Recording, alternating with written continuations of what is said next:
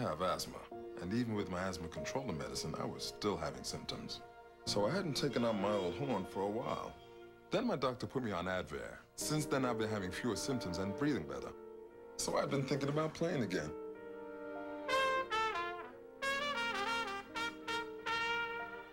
I didn't know you could play like that, Dad. Neither did I, son. Neither did I.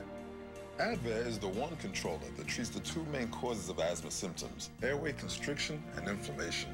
Advair contains salmeterol. In patients with asthma, medicines like salmeterol may increase the chance of asthma-related death. So Advair is not for people whose asthma is well controlled on another controller medicine. Advair won't replace fast-acting inhalers for sudden symptoms and should not be taken more than twice a day. Talk to your doctor about the risks and benefits of treating your asthma with Advair. If you're taking Advair, see your doctor if your asthma does not improve. Find out how to get your first full prescription free at Advair.com. Advair can help you breathe better. That's sweet.